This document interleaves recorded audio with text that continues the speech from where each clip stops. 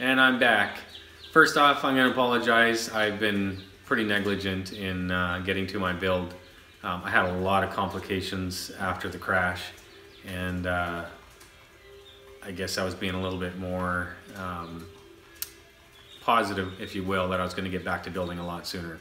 But here we are, December 29th, 2019. So we're after Christmas, and I have done some work on the plane. I've closed up the horizontal tail, and I'll have some video coming through here for you. And today I'm going to be working on rounding out the leading edge and taping that up. So anyways, I'm back, I'm here, we're gonna get going on this, and I'm gonna have to put a little bit less time into creating videos and versus build. I gotta make a choice here because business is crazy. So here we are. Welcome back, and I hope you'll be seeing a whole lot more of me after this. Take care.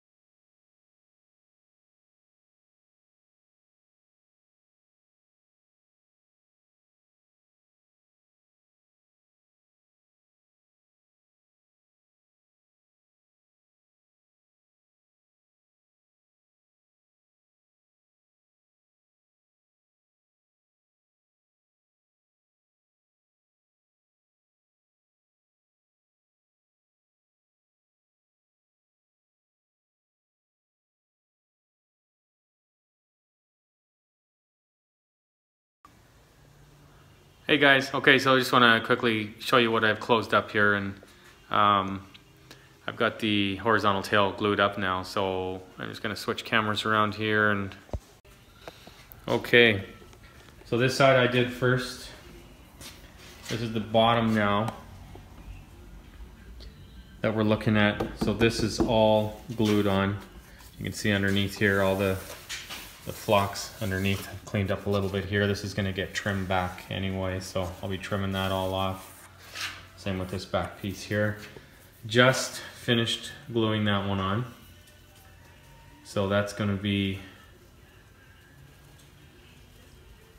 the closing up of the horizontal. So not a lot of pressure. You see on the trailing edge here, I've got 2 pieces of angle iron, and so clamped together with about 1 inch of resin in there, or flocks, I guess you call it.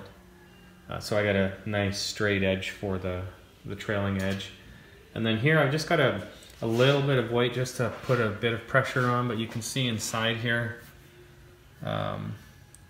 you know, there's just no need for weight. Everything fits together quite well here. So being that it's a formed skin, it's it fit on there real nicely. So you see all the rib points through here, and then the core board in between. So this is where all the strength comes from in the skin as well. And then coming around to the front, ribs, core board strengthener again.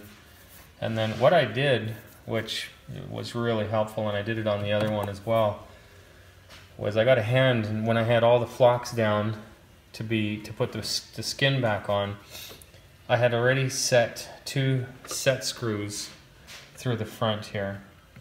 And so I had one of my girls hold up the back side, put the front down, and then screwed in these 2 set screws, so I know that my skin is in exactly the same place that I had set everything up. So that worked out really, really well. And then these are just pinching to hold it all in place along the front. I'm going to be putting a nose tape on that for the leading edge. So, but that is her.